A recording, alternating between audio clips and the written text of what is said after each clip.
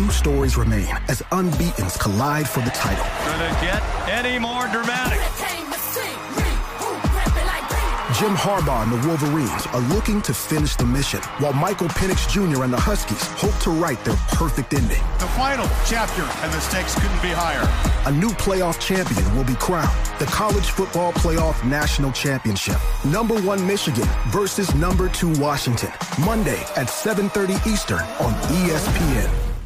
With Lucky Land Slots, you can get lucky just about anywhere. Dearly beloved, we are gathered here today to... Has anyone seen the bride and groom?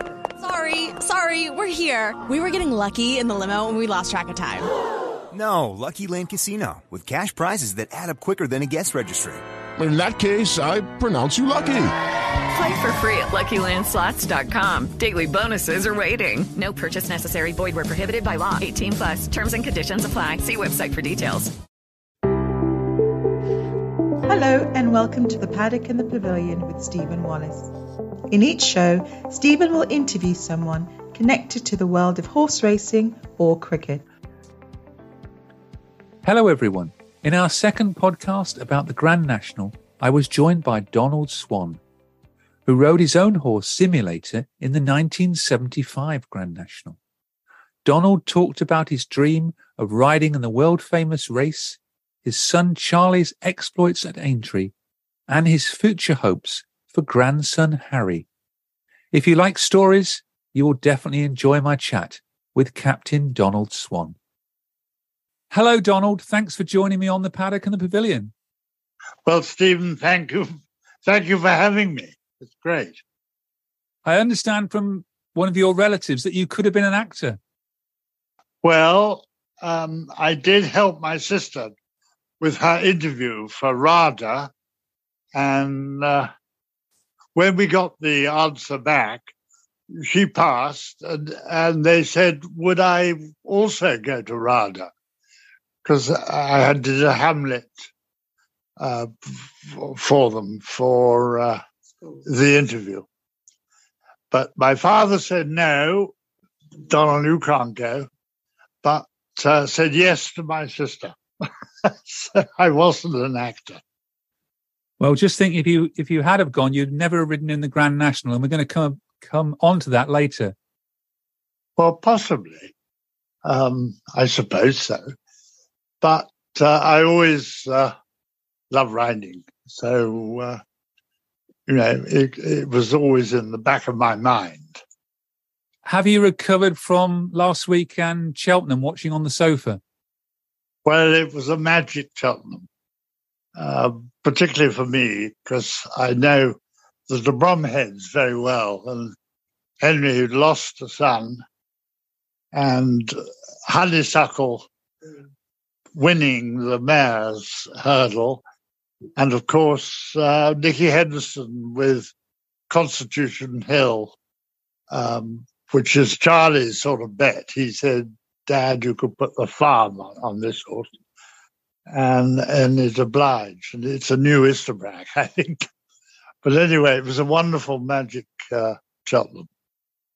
Well, I'd like to take you back to 1975. I know that's a long time ago, when you rode Zimulator in the Grand National. God. And you bred him and you trained him, is that right? Yes, I did.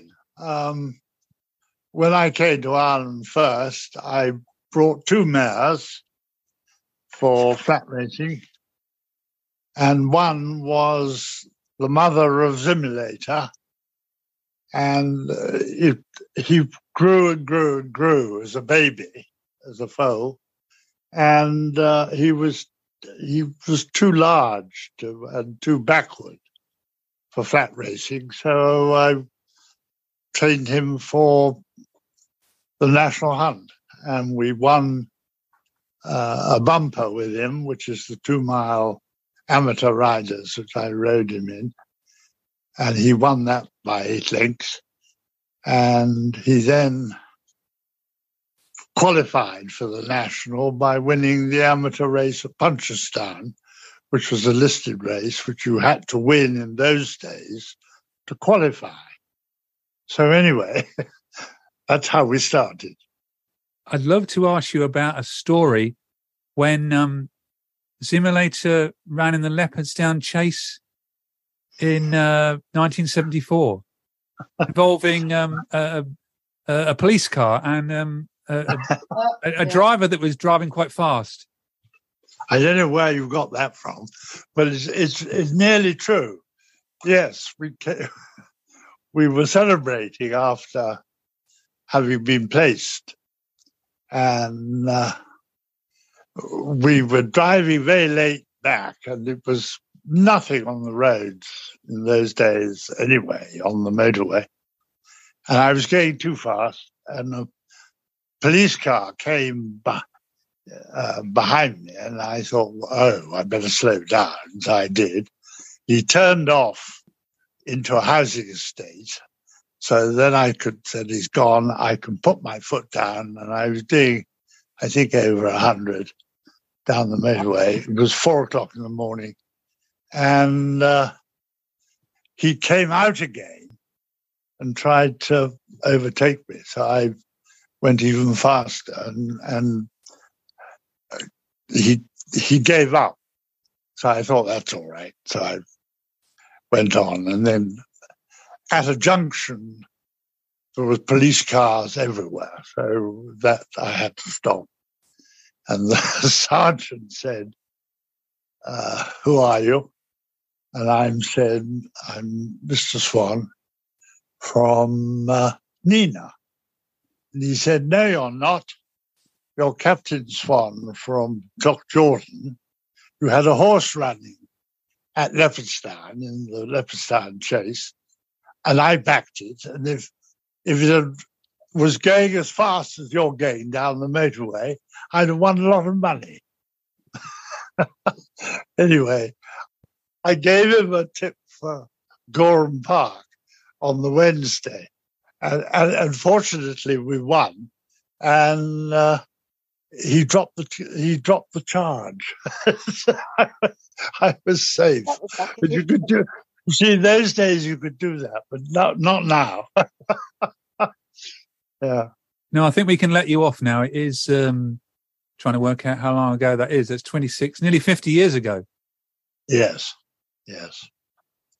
So was it always your dream to ride in the Grand National? Yes, it was.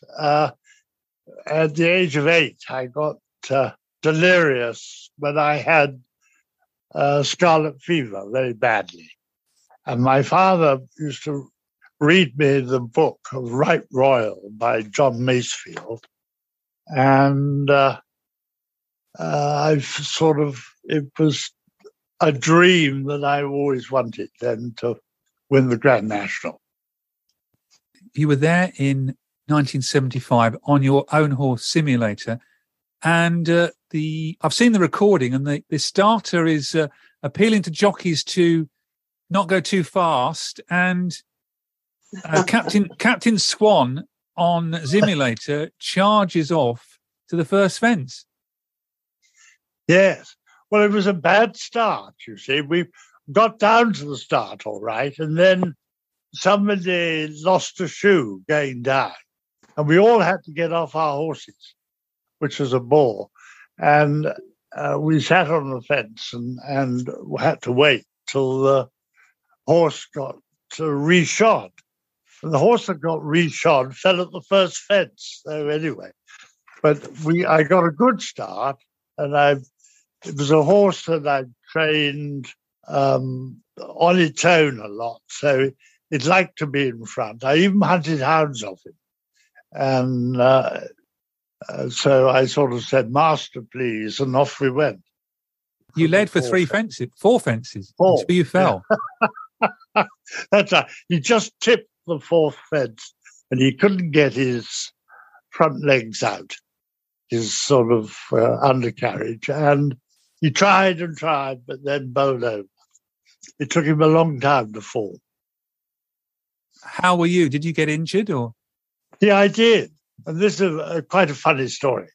I got a bit of concussion because I'd lost my hat. I don't know how, but it had broken, and I got concussion, I suppose. And I sort of woke up, and the fields are all gone, of course, and the horse too. And a fellow said, he was an Irishman, he said, "Do you want a lift?" And I said, "I want to go to Clough-Jordan." And he said, "Well, you better get in, because I'm from Nina, which is the town only a few miles away from us." So he knew me. And otherwise, I wouldn't have got in, I don't think. But I was all right, anyway. And the horse was all right, yes. Did you manage to watch the race? Oh, I did, afterwards, Many times. Yes, many times. A young Charlie Swan, I think he's 7 at the time, was watching at home. Yes, I think he burst into tears, I think, on his mother's knee. And when he saw his father laid out cold. With the 1975 Grand National, Red Rum was going for his 3rd win. Do you remember? Yeah. Do you remember all that? You know, the publicity about that when you're in the parade ring. Oh, absolutely. I mean, it's all about Red Rum. Yeah, it was. Yes, very much so. And you're on the 100-to-1 outsider simulator. Well, I'd have to be. He was only a novice, but he had won the Inglesby. I won the Inglesby with him. I beat Ted Walsh, I think. He was on the runner-up or something. So it was quite a, but I mean, we wouldn't have been in that class. And you got down to 10 stone for that race in 1975. Yeah, I did. I had to go down to 9.7, in rail weight. And that, having played rugby at 13 stone, was quite a lot of weight to lose. The following year, you broke your leg, so you weren't able to ride in the 1976 Grand National. Well, that's it. I mean, he was only a novice that year. And I thought also he had a great school. He went right round for a whole circuit, jumping the fences. So he had a nice, loose school. And I thought, well, that'll do him a lot of good for the following year. But unfortunately, I had a very serious accident to my legs. I broke it in 4 places. I couldn't ride, I'm afraid, in the following year. But he turned into a very nice chaser and did really well for me. How did you get into riding? Well, I've always rode as I was a little boy at 4 and went through Pony Club and loved going cross country, hunting, and then joined a cavalry regiment and continued riding. Went to the school for veterinary in Melton Mowbray, the remount place, and learned a lot more about breaking horses and so I've always had ridden as a youngster. Spent some time with Toby Boulding, I think, the Grand National winning trainer. Yes, you're quite right. I was stationed at Lowell, and I'd been show jumping and cross-country riding, and I wanted to learn more about race riding and over jumps. And he said, my colonel said, I know Toby Boulding. We'll meet at Newbury. And we met Toby at Newbury races. And he said, come up and you can ride out for me. And I did that when I was at Lulworth at the gunnery school for tanks and armoured cars, learning as an instructor. And I had valid information about race riding from Owen McNally, who was the head lad at Toby's, and of course Eddie Harty, who rode Highland Wedding to win the national. And I learned all my little bits from Toby Alding, who rang me up and said, "I've got a ride for you in the Wells point-to-point." No, in the point-to-point. He's a pub owner. Would you go and ride his horse? And I said, of course I would. Do you think I'm able for it? He said, I think you are. So I went down to the pub, and the pub owner owned this horse. It was the hunt race, so he was very keen that you should win it. And we had a drink on it, and he said, "I'll see you in the ring." And off we went. And in the ring, I sort of asked the person who was holding the horse and walking it round the parade ring, the paddock, and I said, "Has it schooled and over fences?" And he said, "Oh, well, it's hunted, you know." And so I said, "Oh, well, that should be all right." He said, "But it hasn't come in for very long. We've only had it in 6 weeks. So you might find it gets rather tired." So I said, "Well, that's all right. We'll do our best." And off we went. And it was an amazing ride. We came to the first, there were only 6 runners, and we came into the first fence, and the horse never took off at all and fell. So I was on the ground, and I found 3 other jockeys on the ground also. And one of them, a great friend of mine, said, "Thank God that's over." I didn't want to ride my horse.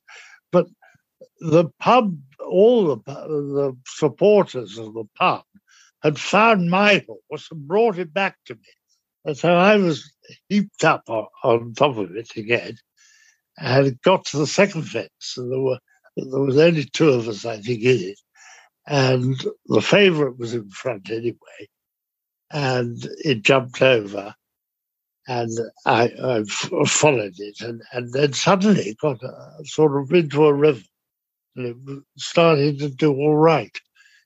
And off we went. And then the front horse was sort of, again, I was gaining on it. And we were sort of 6 legs behind it. And the horse fell. And so I suddenly found myself jumping the fence in the lead. And anyway, my horse got very tired. And by this time, the favourite had remounted again, like I had, and was catching me. And my horse was tiring, and we went from a gallop to a canter and jumped the last, like a show jump, and then down to a walk. It was an eventful race. We won the race. We won the race, literally walking past the winning best. And the, what was it? It wasn't the Sporting Life. It was the Field. Wrote it up as the biggest goon show of the season. So, but anyway, that was my first point-to-point win, and my only ride in Ireland, in England at that time. So it was my first win. When you finished riding, you then went to become a trainer, and you trained Charlie's first win as a 15-year-old.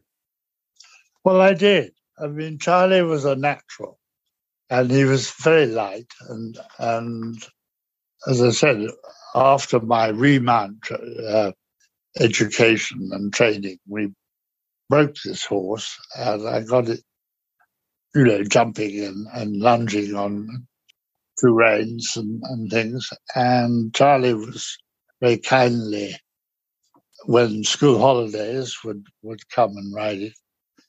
And I left it with him, and I said, "Look, he'd done very well pony racing, so he knew how to ride well, race riding. And I left him with it. And I said, look, I'm apprenticing you. You can ride it at the age of 15. And the horse was having its first run. And Charlie was having his first ride in a race under rules. And we were badly drawn right on the outside in the stalls, 5 furlong sprint for 2-year-olds. And I said to Charlie, we'll walk the course. I got him in the stalls where he was going to jump out. Now, look at the winning post. That's a straight line. That's where you're going. He said, that's very close to the chase fences. I said, well, that's all right. You're not going to jump. You're going to go in a straight line. Don't go over to the inside where the hurdle course was, and it was very cut up. It had been raining all March up until about the middle. This was the 19th of March, so it hadn't had time to dry out. Don't go over there because it'll be very rutty, and that's where all the rest of them went. And Charlie came up under the thing and was never seen by the commentator until the end of the race, and he won it by 8 lengths. So it was terrific at 20-1. Was Charlie always going to be a jockey? Well, that's all he wanted to do. He wasn't going to be an academic from his schooling, and he loved his riding, and he was very good at it. So when he formed up to my wife and I at 16 and said he wanted to leave school, I said, "Oi, you haven't got any exams, no results to, what happens if you're not a very good jockey?" He said, "Dad, don't worry." He said, "Whatever I do, I'll do well." So what could you say? I said, "Okay, well, then go for it." And I said, "Well, you can't stay here," because I didn't have many horses for him to ride. "Yeah, you've got to do the job properly. You better be an apprentice." So we took him up to Kevin Prendergast at the Curragh and launched him there. There were 13 little apprentices in front of him. One was Kieran Fallon, who was champion jockey in England for many seasons and rode Derby winners and things. But they went together as an apprentice for Kevin Prendergast, and they went the 2 ways. I got a lovely picture of them both riding a 2-year-old for me, and both of them together. One going to England and the other being champion jockey in Ireland. Well, he became famous. He was 9-time Irish champion jockey and is famously associated with Isterbrack, 3-time winner of the champion hurdle. Were you at Cheltenham on each of those occasions when he won the champion hurdle? I was for the first one and the third one, the last time. I wasn't there for the second one. But it was a marvellous occasion. And, I mean, he rode him 28 times. He was the only jockey to have ridden him, And, he fell a couple of times on him, but he rode him all the time. It was wonderful. If it hadn't have been for Foot and Mouth, would he have won in 2001? Well, I'm quite sure he would. He was in terrific form that time. He won the Irish champion hurdle very easily. And there was no reason why he shouldn't. And returning to Aintree, were you ever nervous when Charlie's riding over those big fences? Yes, I mean, naturally one. Having, I think Teresa, probably, my wife, was more worried.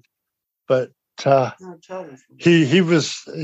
was one race that he wished to win too. But sadly, he was second in the race that never was on Car Villahouse for Mouse Morris. So that's the first. He was third and fourth, I think, but he had 9 times a ride in the National. But it's the one race he wanted to win, but he never did. But he also wanted to get further than the 4th fence, didn't he? Well, you see, I used to tease him. He said, "You've never led the National for 4 fences," and then actually he did. He did lead in one of the races that he rode in, and he said, "Dad, I did. I managed to beat your record." Yeah, I'd recommend anyone who wants to watch the 1975 Grand National. I can guarantee they'll see Captain Donald Swan in that race because you're leading for those 4 fences. And you mentioned your wife Teresa there, but Teresa being a challenger, they're renowned for their flat racing, aren't they? Not jump racing. Yes, but still. It's only because your size, really. The flat racing jockeys are much smaller. Charlie would have loved to have gone on the flat. His weight put him through to the National Hunt. He fought it for a long time, but couldn't. And I said, "Look, you don't live on an apple a day in the sauna. That wouldn't be right for your health." And I think he was right, to go National Hunt and do it well. How would you describe your own riding style compared to Charlie's? Oh, completely differently. I was just did it for fun and loved it, but he was much more skillful. He had the gene of the Challengers, which is my wife's side of the flat racing, and it was totally different. I was a buffoon rider, just in his terms, as an amateur. I just loved it. Yes, Teresa's grandfather was George Challoner, who was placed in the Derby, and George Challoner's father, Tom, won the Derby in 1863 and 10 classics altogether. That's right, 10 classic, 5 Ledgers and a Derby of 2,000 guineas and Oaks twice or something. Yeah, you did. I mean, he that side, the racing side of Charlie comes from the dam line. Yes. And what's it now like having a grandson as a jockey in Harry? Well, I'll pass you over to Teresa on that one. But Harry loves it, and he rides very similar to Charlie. The technique's the same, and he can judge pace, and he's got lovely hands. I hope he does very well. I'm sure he'll possibly turn professional one day. And the Grand National coming up, you'll be watching as ever? Yes, of course. It's one he probably most people in Ireland will be also watching. It's a race. It's a unique race, and it's a fantastic race in all its. It's fabulous. But in many ways, different to when you rode the course in 1975. Oh yes, they were much bigger fences then. They were, because the drops were larger and steeper. But it's all for safety, and I think it's a good. Everything is progressive, and I think the national course must fall in line and be the same. It's safety. Well, thank you very much, Donald, for joining me on the show.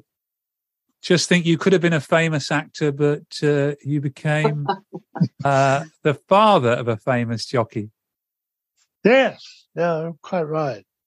No, it was lovely. I'm very proud of him, and he